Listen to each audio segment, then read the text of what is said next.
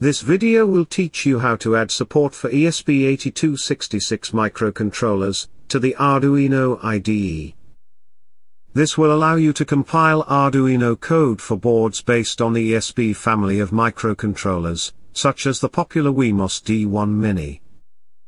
In order to complete this tutorial, we will need a board with a compatible ESP microcontroller, and a USB cable to connect it to our computer. I would recommend the Wemos D1 Mini.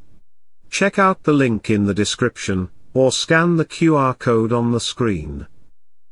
You may also need to install a serial to USB driver. Many Wemos D1 Mini boards use the CH340 chip to add USB capabilities to the ESP microcontroller.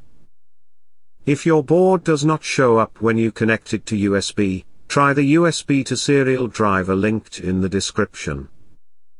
Lastly, you will also need the Arduino IDE.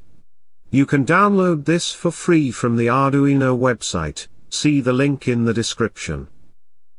Now we are ready to begin. Open the Arduino IDE, and navigate to the Preferences menu. On the Settings tab, locate the Additional Boards Manager URLs section, then add the following URL.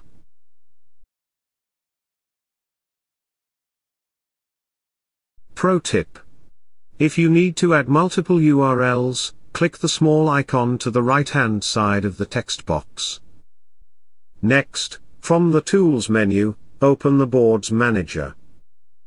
Search for the ESP8266 package and install it. Once installed, close the Board Manager. Now the ESP8266 boards should be available to select from the board menu. Select the Wemos D1 Mini from the menu. Next, we need to select the board's port from the port menu. For Windows users, you will need to choose the COM port that corresponds to your board. For Mac and Linux users, this will most likely be the USB serial option as shown.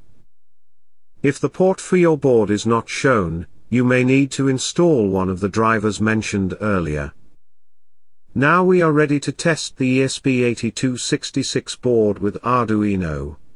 Go ahead and open the Blink example. Next, build and upload the sketch. If everything has been set up correctly, the sketch should run, causing the LED on your Wemos D1 Mini to blink. Congratulations! You have successfully set up Arduino for ESP8266 boards. Check out the full article to learn how to connect the ESP8266 board to Wi-Fi. Visit scitech.com/setup ESP.